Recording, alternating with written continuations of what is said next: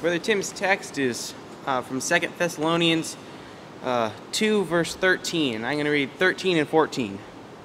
But we are bound to give thanks always to God for you, brethren, beloved of the Lord, because God hath from the beginning chosen you to salvation through sanctification of the Spirit and belief of the truth, whereunto he called you by our gospel to the obtaining of the glory of our Lord Jesus Christ. And notice that in the verse 13 it says, to salvation through sanctification, completely necessary for all our salvation. Let's pray for Brother Tim now.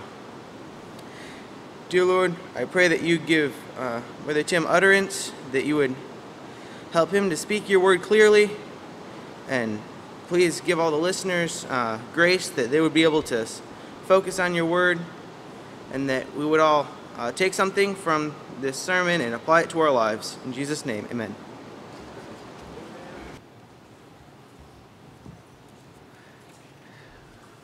If while I'm speaking today it begins to rain very hard, I'm just going to take that as a sign from heaven that I need to preach louder. So bear with me. We're going to look into the Word of God today. God hath from the beginning chosen you to salvation through sanctification of the Spirit and belief of the truth. And Brother Bob had a powerful message last night covering this verse, but he didn't cover all of it, and neither will I exhaust this verse. I want you to be aware of the richness of God's Word, that as you look into it, you will see more and more and more. It's like pouring out the cruse of oil. The more you pour, the more there is. And just studying this for months, I feel like I'm just starting to see some outlines of what this is about. And it makes me rethink what studying is. Is studying really 10 minutes in the Scripture? You've really got to devote yourself to the Word of God and seek Him, and He will open up things to you. It's living and active, quick and powerful, sharper than any two-edged sword. This is the Word of God.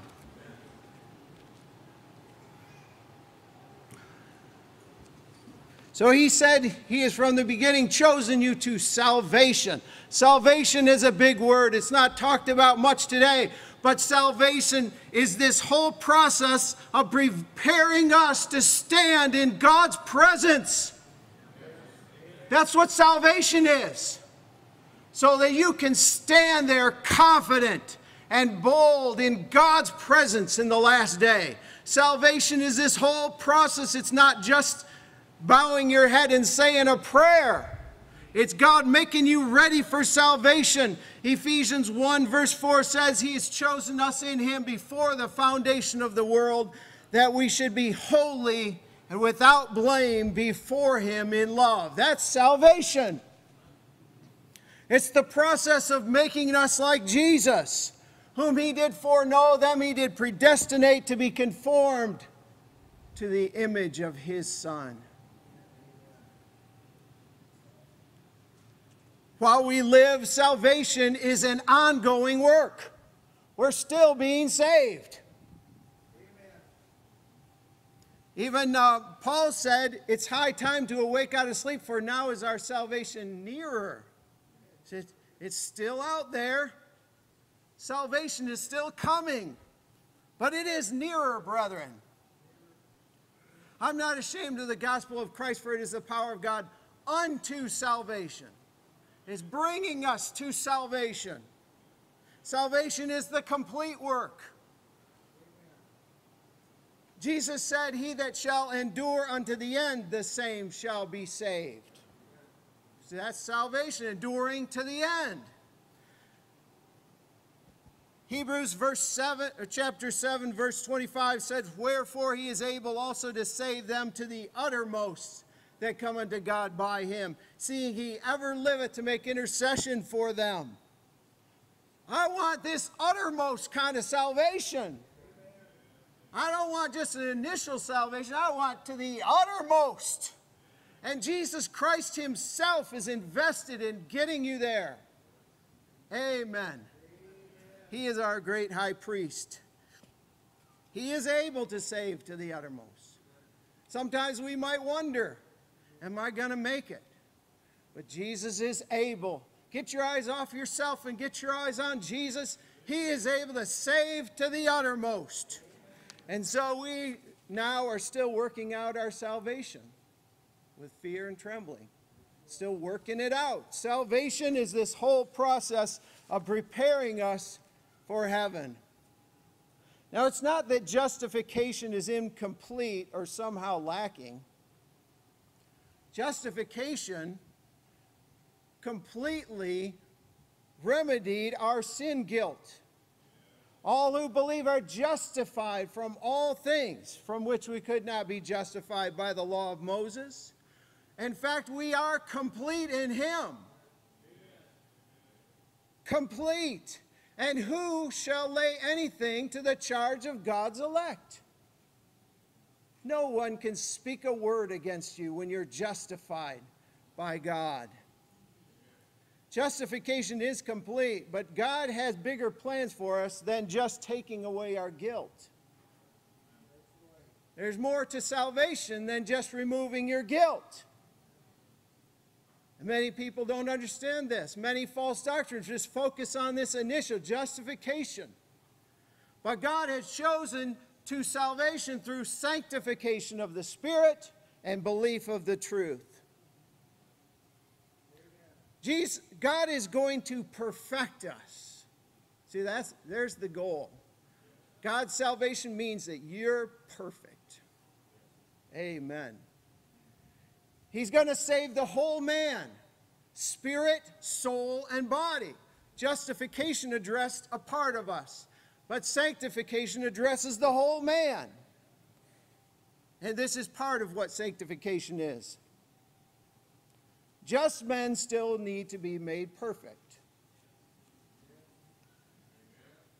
So, brethren, we're not there yet, but we're in the process. Are you in the process, brethren? Are you being made perfect? God's doing it. Paul said, not as though I'd already attained or were already made perfect, but I follow after, if that I may apprehend. So we're in this apprehending stage, following after and apprehending that for which also I am apprehended of Christ Jesus. But I count not myself to have apprehended yet. And God has so thoroughly worked out salvation that He has provided everything we need, and He's given in the church some apostles, prophets, evangelists, some pastors and teachers for the perfecting of the saints. Here's the work that has to be done now. The saints have to be perfected. So God's salvation makes us ready for heaven. And God is the one who does the work. Do you know that God works in you by the comforter He put within you? This is how God is working in us. And one day, like Peter said, the God of all peace, who has called us unto His eternal glory by Christ Jesus, after that ye have suffered a while, make you perfect, establish, strengthen, settle you. When God makes someone a believer, He's not just looking for a baby. He's not just looking for a sprout of a plant. He's looking for fruit, a completed person who is like Jesus and perfected. And that is the work of salvation, or part of what sanctification is about. So salvation is about getting us from Egypt to Canaan.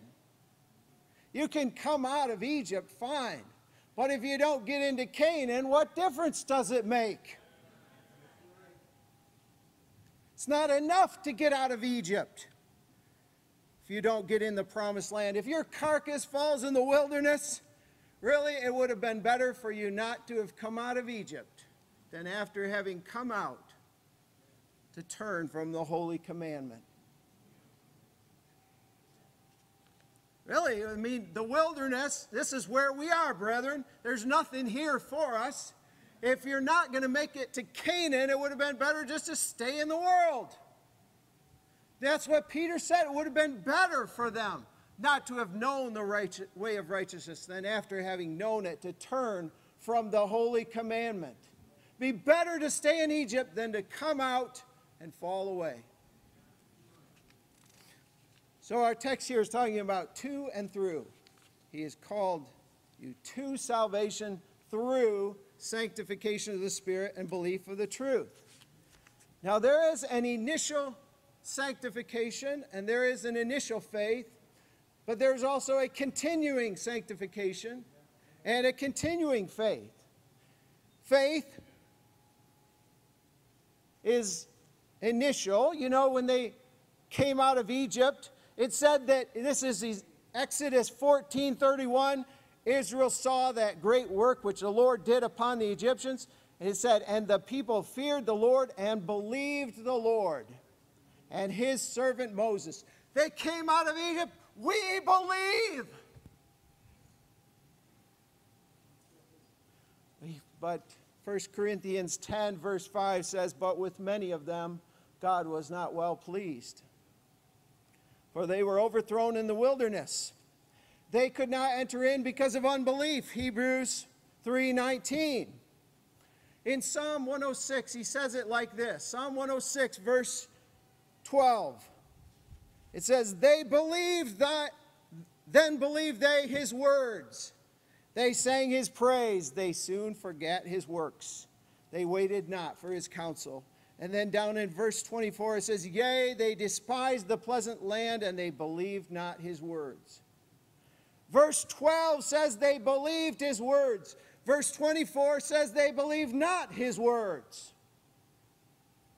Didn't Jesus talk about some who for a while believe? Luke 8:13, which for a while believe, and in time of temptation fall away. It's not enough to have initial faith. You have to have faith unto salvation. And we are not of them that draw back unto perdition, but of them that believe to the saving of the soul. Amen. I hope that's true of you. It's like God said to Ephraim and Judah, your goodness is like a morning cloud, and as the early dew it goeth away. You don't want your faith to go away. You have to hold it firm to the end. And we are made holy and unblameable and unreprovable in his sight if we continue in the faith, grounded and settled, and be not moved away from the hope of the gospel. Some people who haven't held on to faith, Paul told Timothy, concerning faith have made shipwrecked because they didn't hold the faith. So there is initial faith, and then there's continuing faith.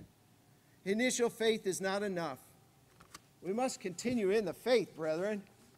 And so we're chosen to salvation through sanctification of the Spirit and belief of the truth. Actually, continuing in the faith is evidence of your election.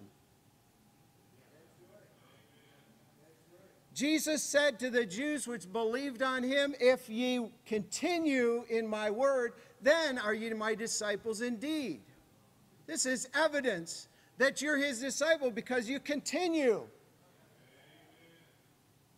We are made partakers of Christ if we hold the beginning of our confidence steadfast unto the end. That's how we're made partakers of Christ, if we hold it steadfast to the end. John said they went out from us, but they were not of us. Because if they were of us, they would not have gone out. So John also said, let that therefore abide in you, which ye have heard from the beginning. If that which ye have heard from the beginning shall remain in you, ye also shall continue in the Son and in the Father. So you want to know if you're one of the elect? Continue in the faith. Election is evidence of, or continuing is evidence of election. To the Thessalonians, he said, knowing, brethren, beloved, your election of God. You know this. Because when you heard the word, the gospel didn't come in word only, but in power and in the Holy Ghost and in much assurance. They knew something happened. That was a confirmation of their election. And what a great comfort to them to say, God has from the beginning chosen you. Yes, some are going to not receive a love of the truth, and God's going to send them strong delusion. But you, God, is from the beginning has chosen you to salvation through sanctification of the Spirit and belief of the truth. So believing in the truth must continue on to the end, faithful to the end. But sanctification is an ongoing process also. There is an initial sanctification. Jesus, such were some of you, but you were washed. Ye are washed, ye are sanctified. So it's a done work in a sense. Ye are sanctified. You are justified in the name of the Lord Jesus and by the Spirit of our God. The Spirit does an initial sanctification, but there's an ongoing work as well. In 1 Thessalonians 4, verse 3, he said, this is the will of God, even your sanctification, that you should abstain from fornication, that every one of you should know how to possess his vessel in sanctification and honor. And that's an ongoing sanctification. He also said to the Thessalonians, the very God of peace sanctify you wholly. You got some that still needs to be sanctified. And Jesus gave himself to the church, for the church, that he might sanctify and cleanse it with the washing of water by the word. And so this is ongoing.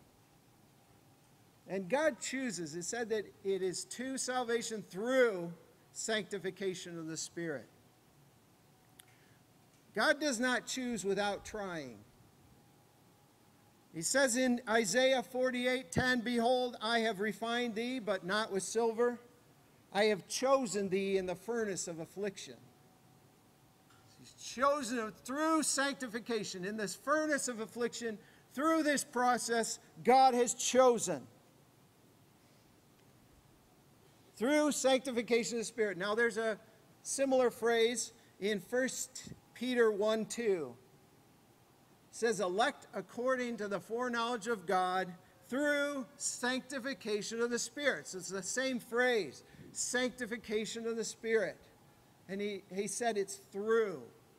The choice and the election is through sanctification of the Spirit and unto obedience.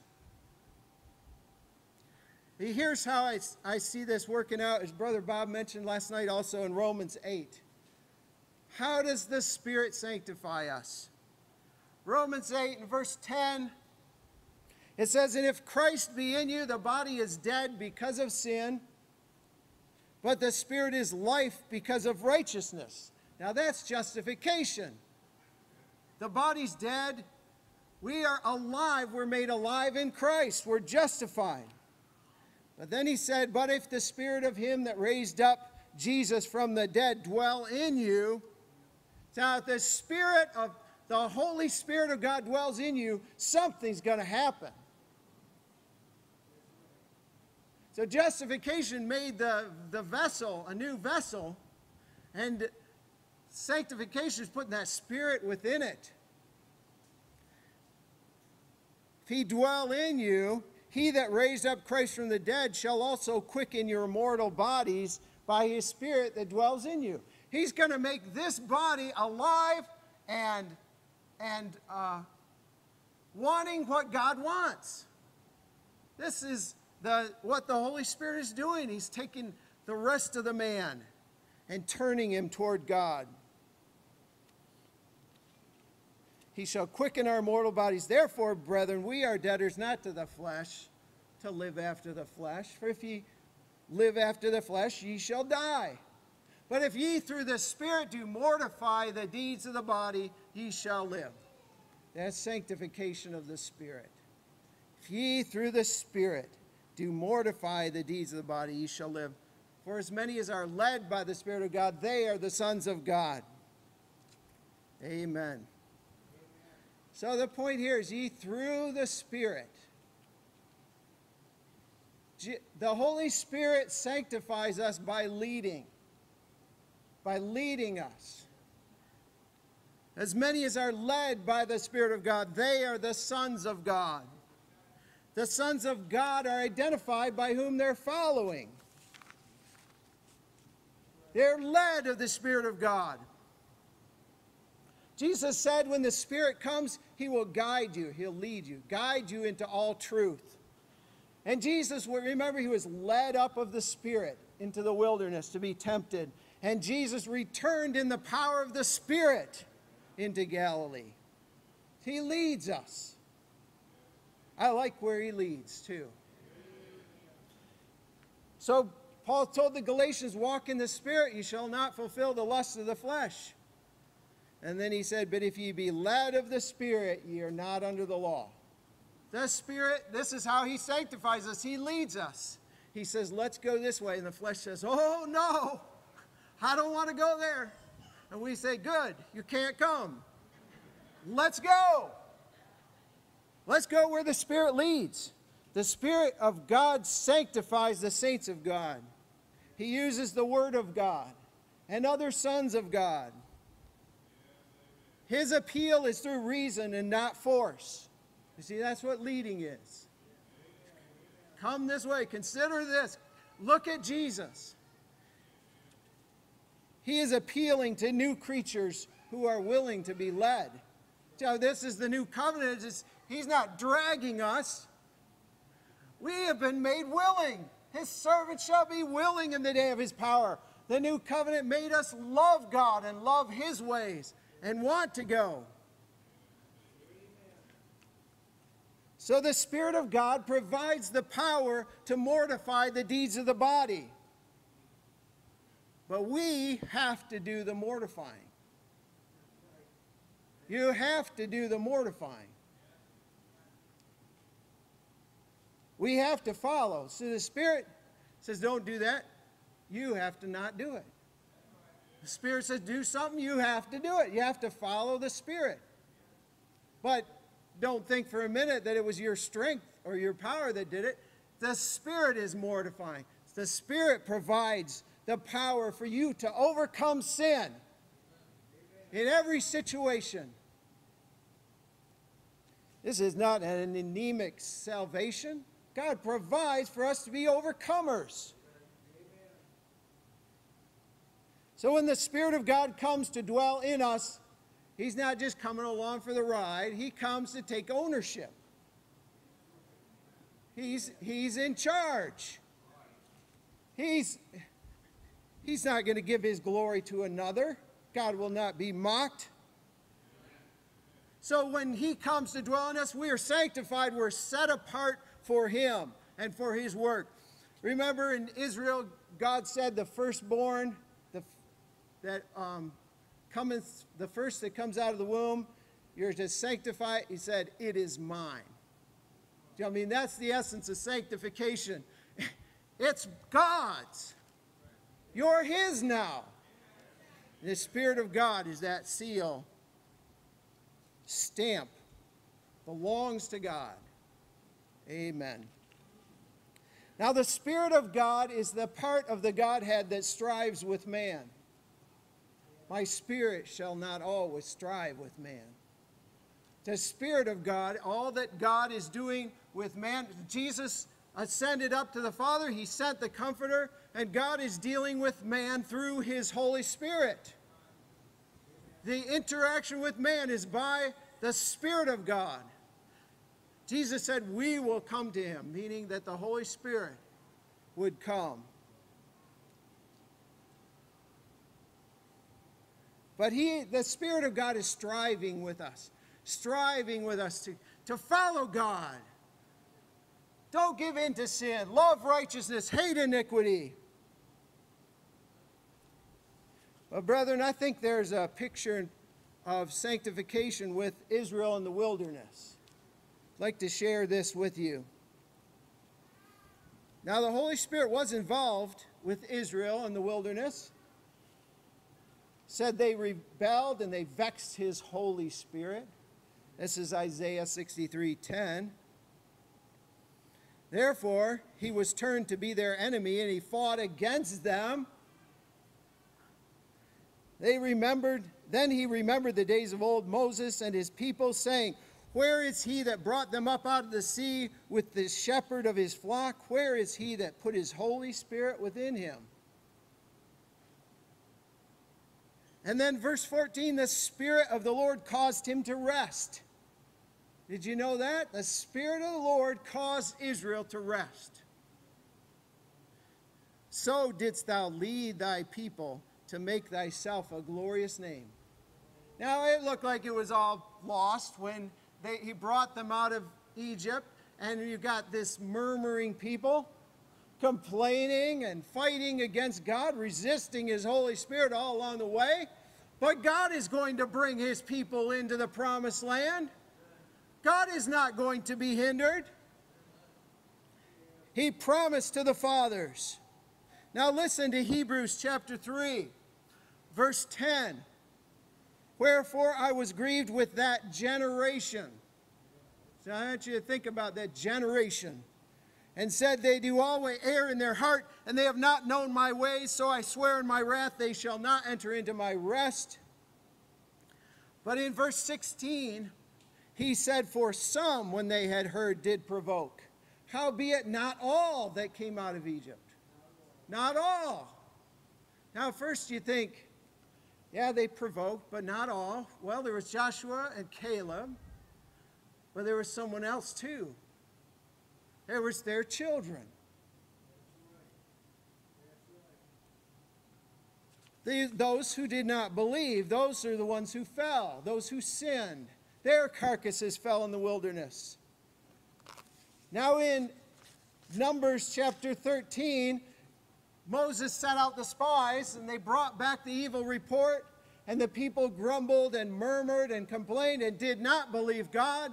And at this point, God made a distinction.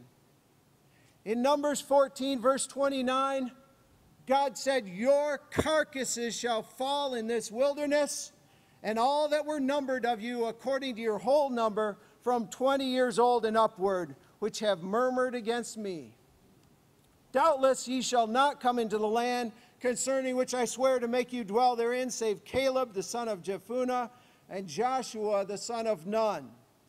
But your little ones, which ye said should be a prey, them will I bring in.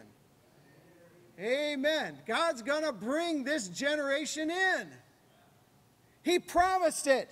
And they shall know the land which ye have despised. But as for you, your carcasses shall fall in this wilderness.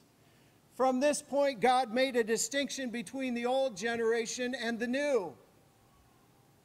He chose the new generation to go in. At this point, God decided they were going to go in. He chose them. You might say they were a chosen generation. They were going to go in.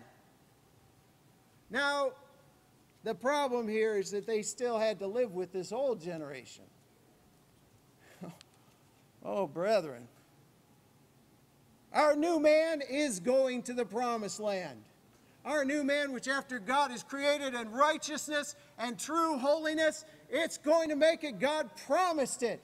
I will bring them in. To their little ones, he's going to bring them in. But this chosen generation, now think, they were 19 years old and under. They're all here now. They have the promise, and now they're watching what's happening. After this, they watched, and they saw this older generation. They saw this man picked up sticks on the Sabbath day. And God said, stone him, so they stoned him. This younger generation, they saw Korah and his rebellion with Dathan and Abiram. They rebelled, and the earth opened up and swallowed them. With that rebellion, 250 princes were consumed by fire from the Lord. And they saw this. The next morning, the congregation murmured and said, you've killed the people of the Lord. They said this to Moses. And then a plague came and killed 14,700 of them. God sent a plague. This is God dealing with this old generation. And then the people said, behold, we die, we perish, we all perish. Yeah, you do. But not all, because your little ones I'm going to bring in. Yes, you're going to die, you're going to perish, that's the point. But your little ones I'm going to bring in, so you're not all going to perish. Then he brought them to the waters of Meribah, and the people strove with the Lord and Moses. And he struck the rock twice. Moses said they provoked him. Then the people were discouraged because of the way and spake against God and against Moses. They said, our soul loatheth this light bread. Your flesh ever said something like that? So the Lord sent fiery serpents among them. And much people of Israel died. But brethren, in this time, this is 40 years in the wilderness, then Balaam came, and he went out and he looked. He taught Balak to cast a stumbling block before the people of Israel. But Balaam looked down and he saw Israel abiding in his tents according to their tribes. Now what Balaam saw there was 2 generations. There were 2 generations down there. But he said, he hath not beheld iniquity in Jacob, neither hath he seen perverseness in Israel. They were God's chosen people. Now after that, Balaam did teach Balak to cast a stumbling block, and they committed idolatry and fornication. This was at Baal Peor, and it said 24,000 people died in the plague. Now what I'm saying here is that this younger generation is watching all this stubborn, rebellious, wicked generation that didn't believe God. And all this trouble that's stirred up. But oh, you know, this man, during this time, this man took a Midianitish woman. And oh, Phinehas stood up. You know who Phinehas was? He was the son of Eleazar, the son of Aaron. He was one of the younger generation. How do I know that? Because he was the priest in the promised land with Joshua. He was one of the younger generation, and Phinehas stood up and went and stilled the plague. Now after the 40 years, Moses said to the people in Deuteronomy 4:3, your eyes have seen what the Lord did because of Baal Peor. For all the men that followed Baal Peor, the Lord God, thy God hath destroyed them from among you. But ye did cleave unto the Lord. We don't often think of good things about the people in the wilderness. But here he said, ye that did cleave unto the Lord your God are alive, every one of you, this day. So there was a remnant. And there was a generation that God was going to bring in. Now initially, the congregation was dominated by the old men. But the younger men grew stronger. And the older men grew older and weaker. First, it's dominated by the flesh. But brethren, sanctification is going to change that, because your old man's getting weaker and older and dying, and your new man is getting younger, or getting stronger, and is renewed day by day. The Spirit of God is going to lead us in places where the flesh cannot come. Amen. So, like Jesus said to the Jews, he said, you're going to die in your sins, and where I'm going, you cannot come. Well, we can say this to the flesh. Where I'm going, you cannot come. Your carcass is going to fall in the wilderness, but I'm going in. There's a time of humiliation. You have to go to a time of humiliation. The flesh says, I would never go there. Well, good. I'm going anyway. Let's go. Let's follow the Spirit of God where He leads us. Maybe He has some exploits for you, and the flesh rises up. I don't want to do that. I'm afraid. We're not following you anymore. When the flesh starts murmuring, you just say, look, you are not in charge anymore. The only reason you're here is because I'm waiting for you to die. Really? Good riddance. We don't live after the flesh. If you live after the flesh, you shall die. You live after the flesh, you're part of that first generation. And you will die in the wilderness.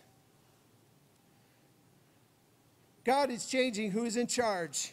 Eventually, God told Moses to number the people from 20 years old and upward.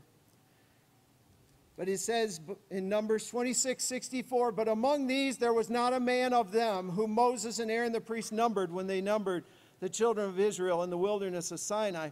For the Lord had said of them, they shall surely die in the wilderness, and there was not left a man of them, save Caleb the son of Jephunneh and Joshua the son of Nun.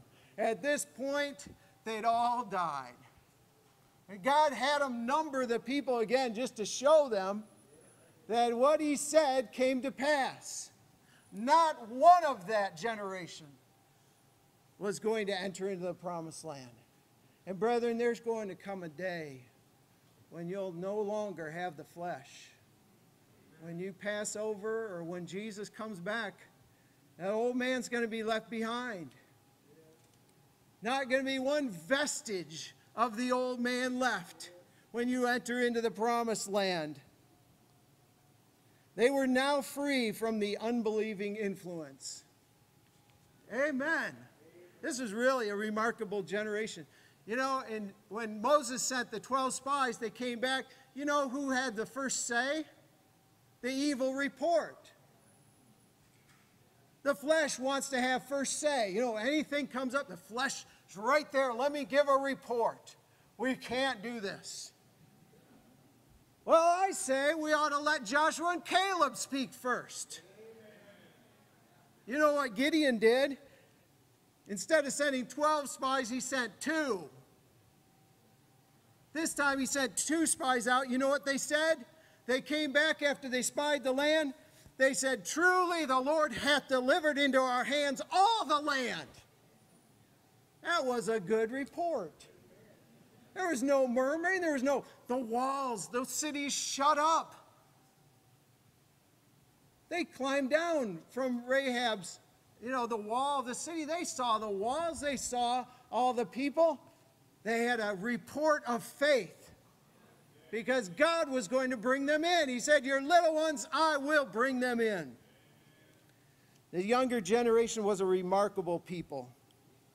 They did believe God. They did go in. Gideon told them, the ark of the Lord's going to come out. You follow it. Stay back a certain distance. No one went up and touched the ark. They all did what Gideon said. They went. The priests put their feet in the Jordan River, and it split, it parted, and they went through, every one of them. They did exactly as Gideon told them. They obeyed. Then they went and they marched around the city. They obeyed perfectly what Gideon said. I'm sorry, Joshua. Thank you. I look at my wife and she's smiling. She's, no. So, sorry. So they did obey, and they went in, and the walls fell down. It was the victory of faith, because they were a faithful generation. Now the exception to that, I guess, would be Achan, but I kind of figure he was like one who got in without a wedding garment on. But it was a remarkable generation, and it's a picture for us that right now we're in this wilderness. Can you picture yourself in the wilderness? There's nothing here for us. It's wilderness. Our focus is on the promised land. We've got to get there. And now we've got this first generation giving us trouble. We got to We got to hang around with the murmuring generation for a while. But God has promised He will bring you in. He will bring you in. Keep your eyes fixed on there. So God has chosen you to salvation through sanctification of the Spirit and belief of the truth.